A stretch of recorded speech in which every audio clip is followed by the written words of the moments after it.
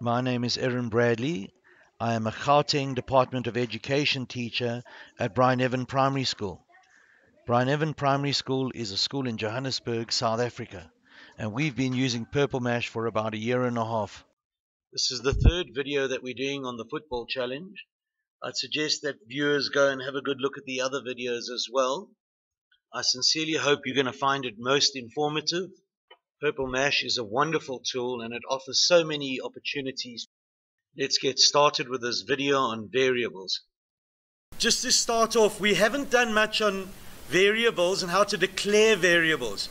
Now, when I say the word declare variables, I just mean that you are asking the computer to remember some letters or numbers. Usually letters would be called a string. Like, for example, if I have a string of 2 and 2 and I put them together, that would make 22, not the number 22, but a 2 together. But if I talk about the numbers 2 plus 2, then you guys will know it'll be 4. And you also get in Purple Mash variables that are actual functions. So functions are things little bits of work that you can do. Like, for example, you can reposition the ball. In this particular instance, we do reposition a ball in a function.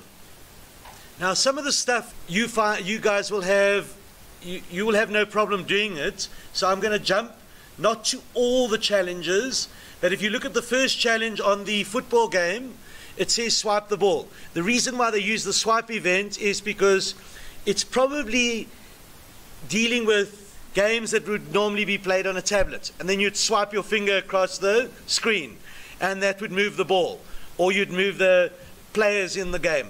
All right, so swipe the ball is setting the speed greater than 0. I don't think you'll have a difficulty with that one. It's almost a physical science simulation because it's using friction. Give the ball some friction. Now, this is a variable, but it's an undeclared variable. Don't worry if you don't understand what I mean, but it just means that you're going to set the ball's friction. So in other words, if I go like that, you can see over here, look over there. It's got a little block moving upwards. The friction is more if you're moving on an inclination, if you're going on an incline and going upwards like this picture shows. If I'll try and make it a bit bigger, like that, you can see that it's harder to push the block. So that's friction. Friction is all the opposing forces that slow the ball down from moving. So if you click on friction, you can set it to, let's go with 5. And then when you swipe the ball, now that's an event causing the ball to move. So when we swipe on the football, we can move the football in any direction, and then we can set the football's angle of movement, in other words, the direction it takes to be, it says angle set to, and then when we click over there, the swipe angle. In other words, if I move my finger going upwards, the ball will travel upwards. If I swipe downwards, the ball will travel downwards. It would go in the direction of the swipe. Now, this is very important when you guys make games, that the ball or the players or whatever the objects behave appropriately, that they just do what the program have set them out to do. Now I'm going to go a little smaller. So it says the football is set to, the friction is 5, but it's not moving yet. We have to give it a speed.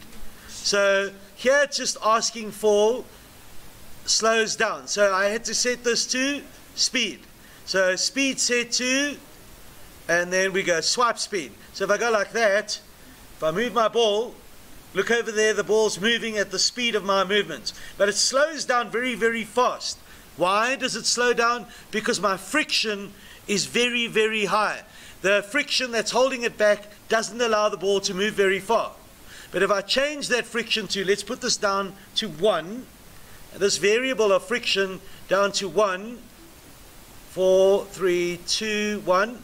Now, stop the code, and we play it again. We're in play mode, and incidentally, this is called the variable watch. This object that I'm moving around is the variable watch. It tells you the X, Y position of our ball, the angle, speed, everything's over there, it's shown. So if I go like that, look, the ball is, and the friction's holding it back. If I change the speed to a random, let's make it, well, between 1 and 10. It might go, look, it's going quite fast, but then it's slowing down because of the friction of 1. Stop it, play it again. We could have used this part. Look there, it's going a bit fast. It's choosing a number between 1 and 10. I'm pausing it, restart, swipe. Let's play, swipe. Oh, there it must have chosen a lower number. Maybe it could have been 1 or 2, so the ball didn't move very much. That's again. This friction aspect comes in, and it's very, very interesting. If I move this below, look over here, it'll still read the friction first, because remember, when the program loads, it'll read that, and then the swipe event will take place. Let's just go to the next part. Now this is the more complicated part. Reset the ball when it hits the wall. Not going to watch the videos. Create a function. Create a function. Now remember what I said earlier, that a function is a variable. In Purple Mash, in this, it's a variable. So we know that the ball must start, it's going to be reset the ball to its starting position. Now look, let's find the starting position. There it is. Ball is static, it's not moving. The ball is not moving, so the static position of the ball, the starting position is x equals 3. Now that means on the x-axis, on the horizontal axis. On the y-axis, it's 8. So 3, 8 is the starting position. So we need to get this ball that when it moves, so when we swipe it, the ball moves, the football moves, and then we're going to say the football moves at a speed. What speed? We'll make it 5. Then we're going to make that the football moves at an angle. Now the angle can be set by you, angle of the swipe. So if I click on the green open block here, it's the swipe angle. So in other words, our ball will move. If I move that way and I swipe that way, look, the ball's moving there. If I stop the code and replay it, I could go here and I go that way, the ball goes there. And it's just going past the boundaries. If you go to, it says create a function to reset the ball to its starting speed and x and y position. So let's have a look at the starting speed. 0. Okay, let's have a look. It says it's got to go back to 0 when we call the function. Watch, this is how we do it. Create a variable. A variable could be a number, a string, or a function. Now we are making a function, so we're going to call it change speed, speed. I just want to type in there speed. Just want to delete this and make it that it's going to have an appropriate name. Now you're probably wondering why. Always make, when you code, that you use names that are understandable. Everything you name in computer coding, make it understandable, so when you read your code, it's easy to work with. But when you use non-understandable names, it becomes confusing and complicated. So watch this. I'm going to call it speed and position reset. And look how I'm using the capital for the word speed, position, reset. If I had used all of these as lowercase letters, it'd be quite hard to read that. And there's no spaces. We're going to go and we're going to first of all change to the position. So we said if we go back to play mode, I'm in play mode. Look at the ball. It's at 3x, x position, horizontal position, and y is the vertical position is 8. So 3 and 8. So we go back here, the football, x position. So x must be, look at this, set to 3. Then we go, the football must now be, the y position must be 8. Well done. So we got that's correct. So we know that the speed position, and now we have to set, we've set the position, which is x and y, because the x-axis and the y-axis are the position. But now we need to set the speed.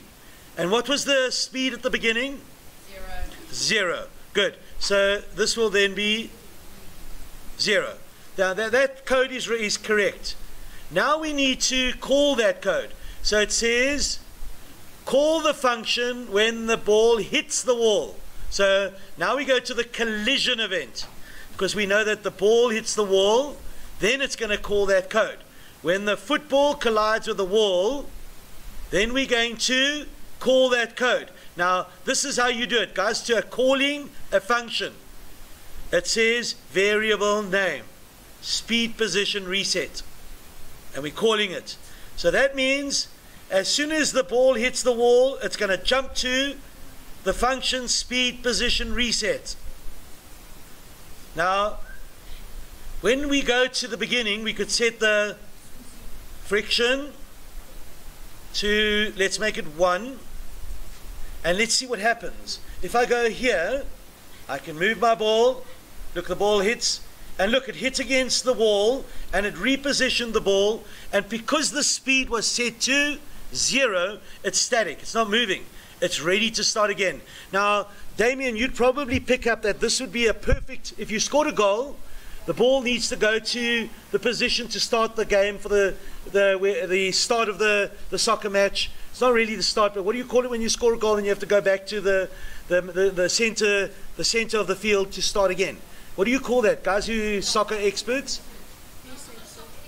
Yeah, so that's where you'd use this. Look, if I move again, okay, imagine it's going to hit a goal, it hits there, and then, we start over again. So, guys, remember when you do this. Now, one of the rules also of when you use variables, always create your variables, which is called declaring them first. So move this block over here, move that in the beginning. So put it always in the beginning, and even though your code works, just make that a general rule, because you'll find that when you get into complicated coding and you declare your variables first, it will always work. If I didn't declare it first, I'll show you something here. Watch. If I move this and I put it right at the bottom, Damien, look at this. And now watch when I call my code. Look at the variable. Look how it's changed. Variable name question mark.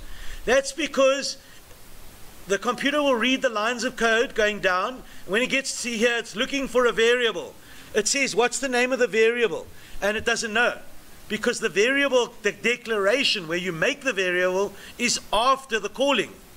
So the logic says that this block has to be at the beginning.